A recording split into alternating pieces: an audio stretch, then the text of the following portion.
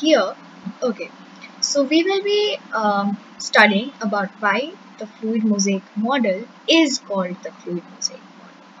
So the first term, what is the first term here? The first term is fluid. Now why do we call this structure fluid?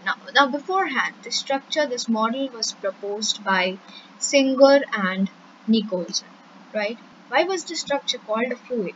Because all the components you see here, here's a hopanoid, here's a glycolipid, here's an integral membrane protein, here's another integral membrane protein, here's a peripheral membrane protein, here's a this one's a glycoprotein, this one's again a hopanoid, this one again a integral membrane protein. So all these various types of components you see, they are not in the same place. They are constantly moving.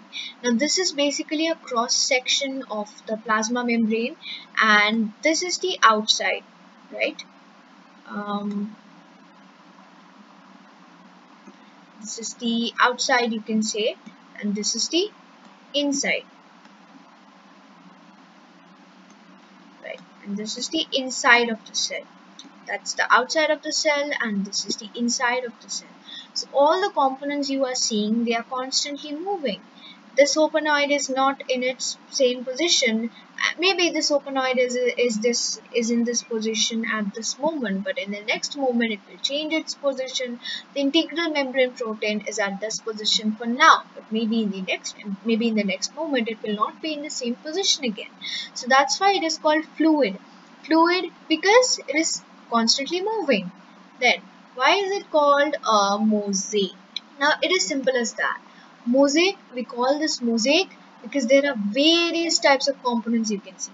You can see a hopanoid, you can see a glycolipid, you can see an integral membrane protein, you can see another hopanoid here, you can see another integral membrane protein here, peripheral membrane protein, integral, then glycoprotein. So you are seeing various components here, various, and as because it is having various components, and that is the only reason it is called mosaic. Why mosaic? Because it has various types of components.